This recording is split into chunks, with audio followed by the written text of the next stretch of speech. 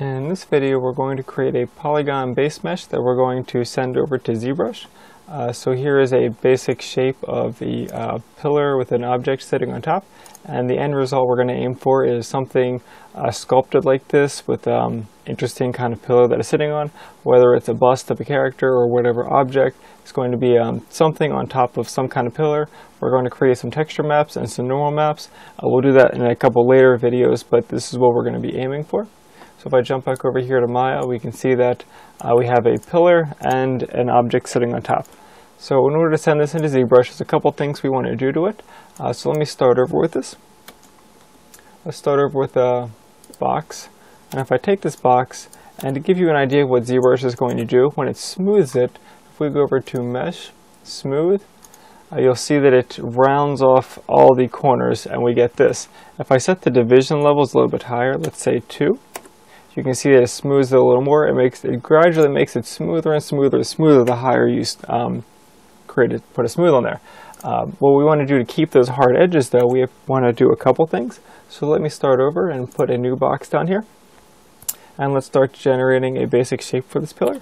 So let's go to Scale, make it a little wider, make it a little taller, pull it up here, and let's add a little bit of detail. So let's go on to Face Mode, grab this, and extrude it down. So I'll pull this down so it about hits the grid area, and then I'll select through it to grab all these outer edges and sides. I'll do extrude again, and let's do scale. So I click on scale, and then I'll scale on the 2 axes here, and it kind of pulls it out. So we have a little bit of a base that kind of makes it look realistic and standing up. Let's repeat this. G to repeat the last command. I can pull this straight up. And let's select through it again, and G to repeat the last command, and I'll scale outwards. So click on scale first and then pull it this way and make it something like that. So I have go back to object mode. I have a little bit of a top for it, and I have a base. So we have a little bit of a structure, but if I go back to mesh and smooth, it still doesn't fix the problem. It keeps rounding. So in order to retain the hard edges, we want to do a couple different things. We can either add edge loops close to the edges, or we can bevel everything. So I'm going to try going with the bevel option first. It's usually quick and easy. If I take this whole object and I go Mesh, or Edit Mesh, Bevel, and I check the settings, right now the bevel is set to 0.5, so let's try that. And you can see that at 0.5 it works pretty decent. It puts an edge around everything. So it doubled up all the edges. If I click off there, you can see that it still mostly holds a shape, but if I go back to Mesh and smooth it, now you can see that it rather holds a shape pretty well. If I want to go a little bit further, let's undo that. And instead of doing segments of 1, I could do segments of 2, press apply again, and now it doubles it up. So now it added 2 more lines to the original line. So if I go to smooth now, you can see that it really holds that hard, sharp crispness. And so that's what you would get when you put it in ZBrush. If you bevel the edges and put a lot of polygons close to each other, you'll be able to retain hard, sharp edges. Alternatively, aside from the bevel option, because bevel will also add extra bevels here, and we don't need bevel lines there. We don't need bevel lines on top of here. So it adds a little bit extra that we don't necessarily need. We could always go to Mesh Tools, Insert Edge Loop.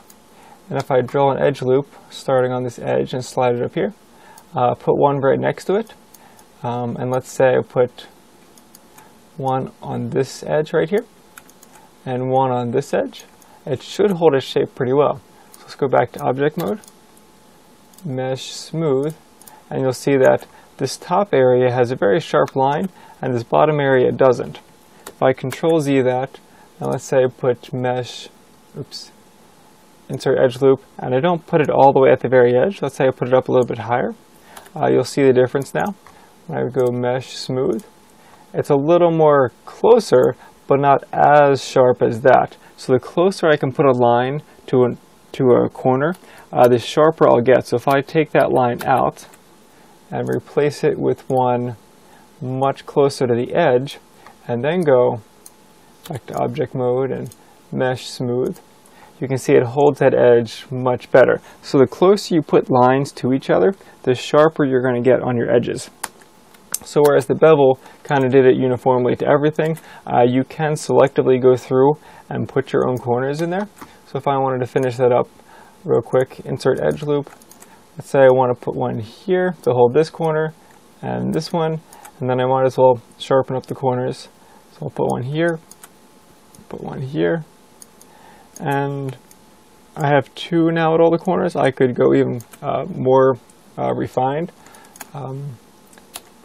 If I go back to here and go smooth, let's check this out. Smooth. It has a little bit of a roundness to it. If I push the poly smooth surface up a little bit higher on the divisions, you can see it has a little bit of roundness. If I want that sharpness to it, I can add extra edge loops in there. So it kind of depends on how far you want to go with it and how crisp you want things. The sharper you make it, it makes it a little tricky to kind of paint that out and smooth it out the corner if you want it to be not so sharp in ZBrush, but either way it can work. The next thing we want to take into account, let's close that, assuming I want to keep it this way, is that turn off the poly smooth. We don't necessarily need the smooth on there before sending it to ZBrush, so we can leave that off.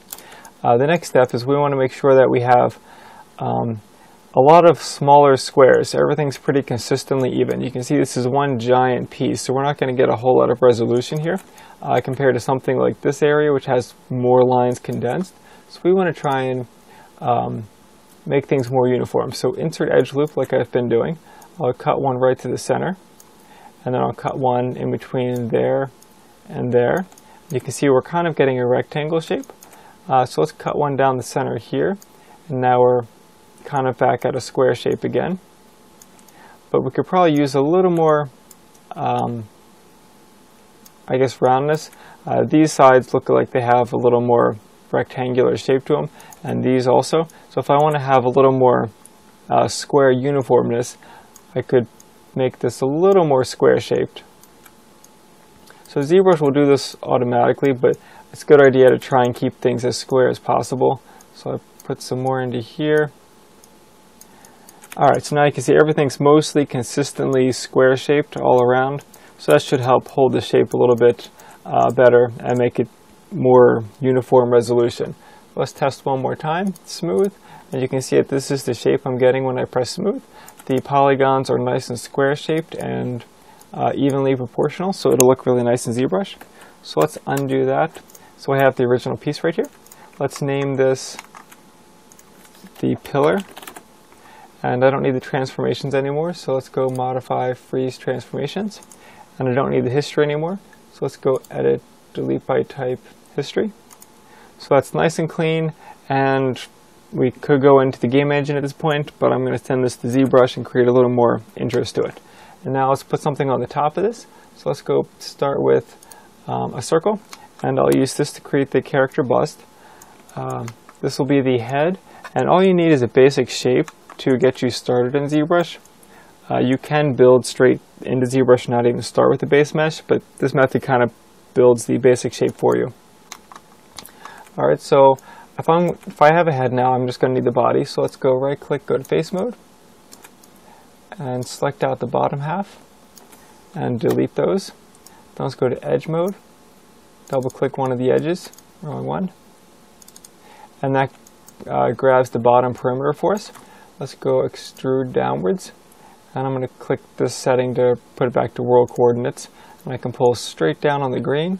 Try and keep things in square shapes, just kind of like this already is a square shape. And let's G to repeat the last command. Well, let's pull a little further. Alright, and then let's pull it down, and let's scale it using the world coordinates on the red axis so it starts to become the shoulder area. I can probably pull a little further, that way. Then G to repeat the last command.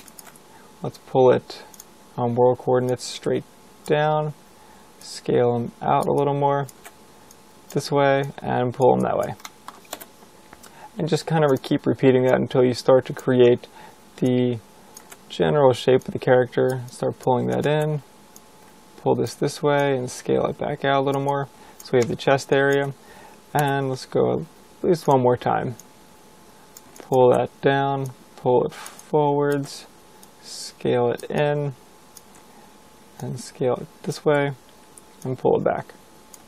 Alright, so we have kind of a basic shape for a character. You want to use all the same objects, so all these were extruded, they're not separate boxes, because when you have separate boxes you're going to have a seam between the two of them in ZBrush. There is a way to resolve that also, but generally you want to make sure your object is one solid piece when you click on it. Not necessarily combining it, but it's separate. I mean, it's one piece built that way. So let's move this down until it's sitting on top of the pillar. And kind of center. Well, I guess he's kind of centered, but I'll slide him back a little more. Okay, we'll call that good enough. And then again, same thing. Let's clear out the transforms and the history. Everything is mostly square shaped. The bottom could probably use one extra edge loop. So insert edge loop, put one there, kind of squares it out a little better. Alright, object mode, modify, freeze transformations, edit, delete by type, history. So that cleans that up, and let's call this bust. Alright, so we've got the bust and the pillar. They're two separate objects at the moment. You could combine these by going to Mesh, Combine, and import it as one object into ZBrush, but we don't. If you have two separate objects, kind of like in Photoshop with layers, you can turn one off, and this way you can just sculpt the bust for a while, and then turn the bust off, and you can sculpt the pillar without having the bust on there. So it's nice to have the option to turn one or the other off, and keep a lot of not clogged up area, workspace. You can see everything. Alright, so we're going to take these and we're going to export these into ZBrush. When you go over here to File, Export Selection, you may or may not have an OBJ export. If you don't have the OBJ export, you go over here to Windows, Settings and Preferences, and down to Plugin Manager. Sometimes it may not be loaded. If you start from the top and scroll down until you're in the O section, so O for OBJ export, and click on Loaded and Auto Load if you wanted to keep coming up. And that should give you the option to have the OBJ export. Once you've clicked on that, you can press Close. And let's go over to File, Export Selection now. And I'm going to call this the pillar. And I have another folder for this, ZBrush Demo. Alright, so this is the pillar, Export Selection. And let's do one more. File, Export Selection, and call this the bust. Export that one as well. And ZBrush will remember these two locations, so when it pops them into ZBrush, they'll both click into place. We'll be using the subtools for that. There should be